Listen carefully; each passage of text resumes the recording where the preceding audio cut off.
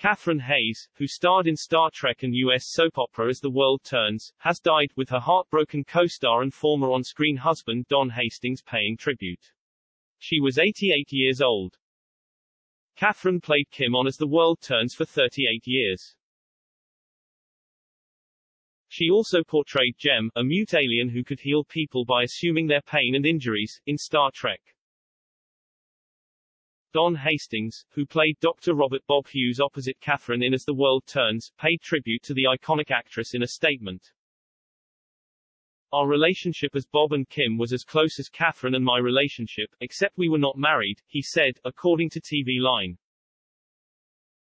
We were more like brother and sister and we were great friends. Our biggest squabble was that she always wanted to rehearse and I wanted to take a nap. This is a huge loss to all who knew her. Kathryn also starred in several other major TV shows, including Gilding Light, The 11th Hour, The Man from U.N.C.L.E., and Law & Order. She also made appearances in films including Yuma, 1971, Ride Beyond Vengeance, 1966, and Counterpoint, 1968. In May 2020, she appeared in an episode of The Locker Room, a YouTube series which reunited various soap actors. Kathryn was married 3 times, firstly to Sidney Steinberg in 1957, and then to Gilda actor Glenn Ford from 1966 to 1969. She was also wed to Wolf Leschke from 1984 to 1986. Her most recent television role was as Jane Willett in an episode of Law & Order, Special Victims Unit named Florida. Fans have been paying tribute to the star on social media, with Amy Danko writing, "A kiddo from Kim Hughes was worse than anyone else calling you a B*H or a tramp.